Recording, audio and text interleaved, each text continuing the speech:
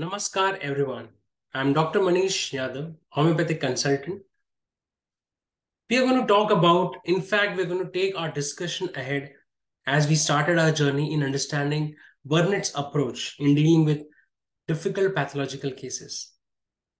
Today I'm going to take you directly to chapter number 9 in the book Tumors from Burnette, James Compton Burnette. And in this chapter, he talks about a case and then he gives a very good idea, a very different sort of idea, which when I read for the first time, I was completely astonished. Means I was confused also, and I had never heard something like this. But yes, its utility now I can vouch on. It took me time for understanding the process of thinking, but now as I've used it in my clinical practice, I will be sharing few of my tips also, few of my maybe understanding how I use it. But before that, let me take you directly to the book Tumors, chapter number 9. It says etiological doctrine in homeopathy. When we talk about chronic cases, and especially when we talk about miasms, and especially when we talk about miasmatic disease, especially when we are dealing with such kind of cases, and out of all the miasms that Hahnemann has narrated, many more are into functioning. But the basic miasm that we talk about, and especially when we are dealing with psychotic miasm, I will tell you my experience that in my experience, I used to find it very difficult to deal with psychotic miasm. Means many times the disease process, as you know, is slow, progressing. It takes long time, maybe sometime. And I used to wonder, why does it take so much long sometime in some cases, especially psychotic cases that we're talking about. Psychotic miasm is a quite rigid miasm. Somewhere in Hahnemann's literature, maybe chronic disease, I had read that psychosis is a disease when it erupts. Its process, its pace is quite slow, gradual. It develops gradually. It is never going to kill. It's not like syphilitic miasm, which is going to kill, or psoric, which is so active and dangerous. It is going to slowly percolate the economy and slowly capture it. That is why Allen says in some of his phrases that 70 to 80% of cases or the individuals that we see here and then are psychotic. We can see it around ourselves. After a while, we all go into a psychotic state. So psychotic state in a way is a healthier state as compared to other miasm, but very rigid and difficult because it slowly percolates the economy. Hahnemann says that basically when you're dealing with these kinds of cases, you should be very precautious. You should not be in hurry. You should not be in hurry in changing the remedy. And you should not also expect that the results are going to be very fast and things are going to drastically change. When I had read this thing in chronic disease, I was wondering, why is he telling like that? And then later I realized that yes, it is about the pace of the disease. For example, a rickshaw, which has maybe maximum 60 kilometers per hour, the speed. And if you will run 120 kilometers an hour, it is bound to damage. It's bound to accident. Same thing is the pace of the disease. When the pace of the disease is like that, the way they come, the way they go. So, on this term, dealing with psychotic cases, many people have different experience, but let us go directly and talk about and see basically how did actually Burnette approached in his cases.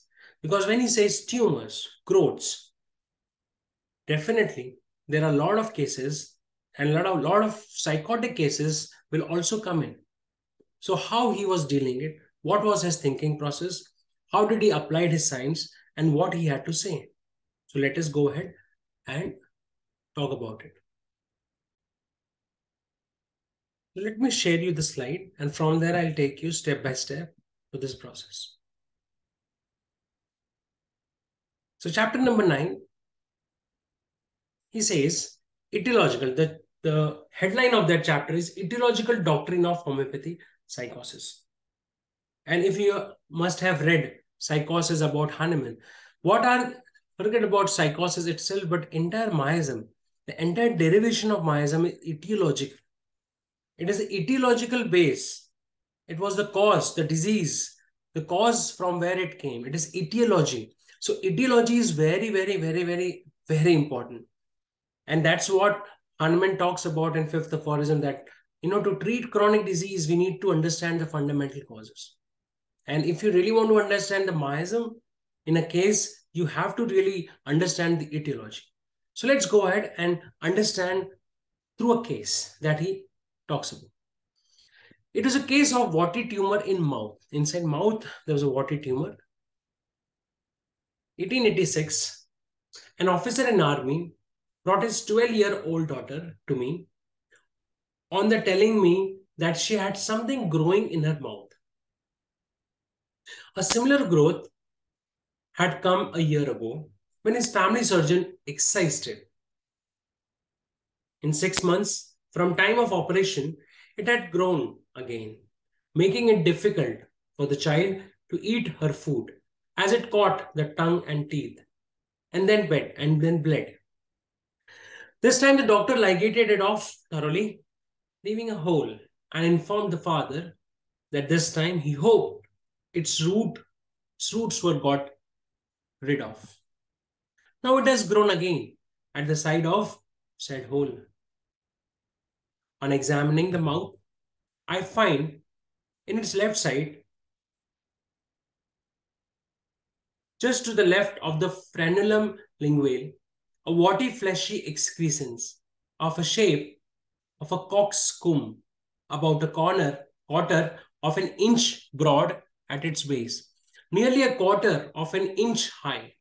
Patient has a normal teeth, tongue is heavily coated, she is pale.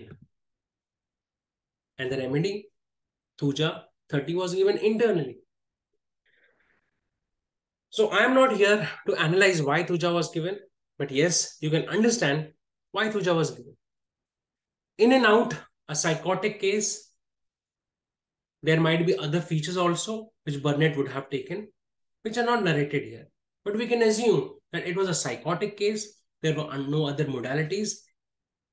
Full-blown psychosis, definitely Thuja is the remedy. Thuja followed by nitric acid is actually the recommendation by our great Hahnemann in his book Chronic Disease. He always says that when you want to annihilate or you want to work, you want to treat psychosis, Thuja, after it has worked, followed by nitric acid was his prescription. But yes, what did he give? As we all know, Burnette was not a high potency prescriber generally, low potency prescriber. So Thuja 30 internally, and then also he gave a mouthwash of Thuja. That was quite interesting. So internally and externally, he receives Thuja. The patient receives Thuja. 2 drops in a dessert spoonful of water, morning and night. Water night and morning to keep it bathing growth as long as possible, then to expect. He's talking about the rinsing part. Of course, why he gave Thuja? Full-blown case of Thuja. Okay. Now let's see what happens with the follow. As this brought the growth down to a pea size of a pea, treatment was discontinued. How many times it happens? When patients get better, maybe mildly better, they stop the treatment. But she then bit it on its successive occasion. Means, children have habit of biting it, so he bit it. Whereupon it again took to growing. And in January 1887, when I saw it, it was about as big as a hornbeam. Now, what would you do? Like I was asking myself, what would I do if same thing happened? I gave Thuja, patient got better, she went home, not got better in the sense, not completely, they stopped the treatment, but it was better. There was something exciting cause, she comes back, and the tumor is again there. What would I do? Probably you can type down and write down what you are thinking at this moment to give. I was thinking maybe I could have given Thuja again, maybe in higher potency or LM, you could have started. He gives Sabina 30. Now, this is quite interesting. I was wondering, why Sabina 30? Why Sabina 30? So let's go ahead and see what happens the next. Follow-up. Sorry. Patient took a healthy look, but a small piece of growth still persisted. Means after Sabina 30, patient was much better. Amazing, right? But yes, small piece of growth was still there. And then what he gives? He gives cupressius lawsonia. Again, he changes the remedy. Cupressius lawsoniana is a rare remedy, not used by many of them. Boric writes down, literature writes it, acts like Tuja. It is not well-proved remedy. Whatever little literature we have, it is said it acts like Tuja. It was proved by Burnette himself. While proving it, Burnette, terrible pain in stomach, so he discontinued the proving. So when he was proving this remedy, there was a terrible pain in stomach that he got, and he had to discontinue. So one of the keynote symptom is pain in the stomach, if you can get. So psychosis with severe pain in stomach, cupressus could be a very good suggestion. What happens? Recovery. March 1887, I did not see her again, but I met her father in October on another matter. When I inquired about the case, he replied, "Oh, she is quite well. The lump has been gone a long time, but the hole is still there." Now the question here is, of course, patient got better, things were great, but the question which I started thinking was, when did you not, why did he means, you means, Burnette, why did you not stick to Tuja rather than follow it up by Sabina and then cupressus? Why do you change the remedies? Why do you change the remedies? The common factor, though I could find out, is that all the three remedies are psychotic remedies. All are anti-miasmatic remedies. So, and he was actually giving an anti-miasmatic remedy, Tuja, Sabina, cupressus, psychotic remedies. Why? And here's the answer. I will read it slowly. Let it sink in your mind. When I had read it first time, it took me time for it to sink. But yes, slowly and steadily, I realized what a master stroke. What a master stroke this Burnette has. He says, because I found from practical experience that ringing the changes on like-acting remedies conduces more quickly. What he says, ringing the changes, like-acting remedies conduces more quickly to cure than going on the same. So same remedy, if you slightly change it, it's like ringing the pattern, the tuning that is happening. If you change it slightly, the cure rate is even faster. How do we understand this? Of course, Burnette is not there to explain. But I can tell you from my experience, I have used this in some of my cases. Now, retrospectively, when I think about Sabina and Tuja, let's talk about Sabina and Tuja, basically. This patient of us was a female.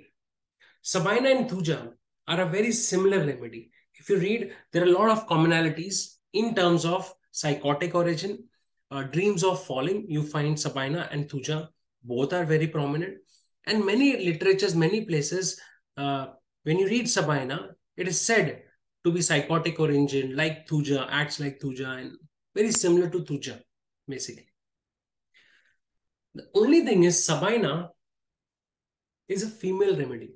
Of course, I know that in homeopathy there are no female remedy or male remedy, but yes, there are some affinities towards it.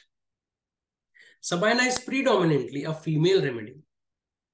Till date, I have not seen Sabina prescription in men. Okay, the entire matremedic of Sabina talks about female. And when you read the menses part, the clots, and partly clotted, partly liquid, So psychotic origin and having problem with menses. Listen to this carefully. I've used this a lot. Psychotic, a lady's psychosis. You know, full-blown psychosis is there. You're giving your remedies. Partially it is acting. You feel you're stuck. Maybe you have also tried Tuja, but you're confirmed that yes, it is psychotic remedy. It's female. And then you ask about the menses. Menses are, there are a lot of clots coming on. Pains are also there. Liquid is also there. Character is changing. Instead of Tuja, you should give Sabina.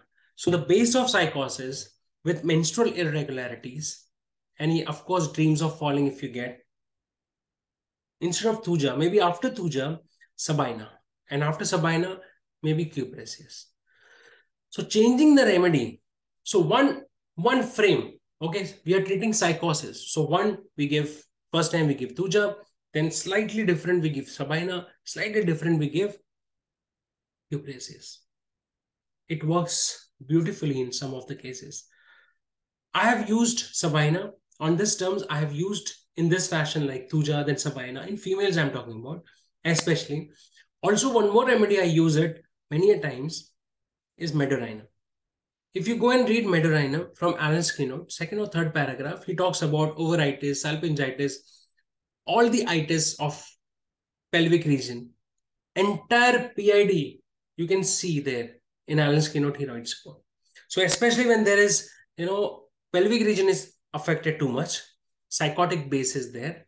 So maybe instead of Thuja, I will give Medorrhinum. Or if I would have given Thuja, next prescription, instead of increasing remedy, I might change it to Medo and maybe Sabina as the patient goes quickly. So friend, this is one ideology, this is one thinking process Burnette has put forth. Yes, there could be a lot of contradictions to attach to it. There could be a lot of arguments attached to it. That's all okay. I'm just here to share you what Burnette used to do, how he used to think. My entire purpose of making all these videos is to make Burnette's understanding simpler. Of course, he was a great master, great cases. And I'll be coming back with such cases more and more. But learning from these videos would be really fruitful, especially when you start applying it in your practice and you own self become an experimenter. You experiment in your practice and see what happens. If you was right, accept it. If you was wrong, do not accept it. So I'm done with this topic. I'll come back with a few more videos and talk about different cases. It's going to be a very exciting journey. I'm really enjoying it thoroughly. And we'll talk about many cases of Burnette and learn the hidden secrets, so that we can use it in our practice and help so many suffering individuals. Thank you very much. Namaste.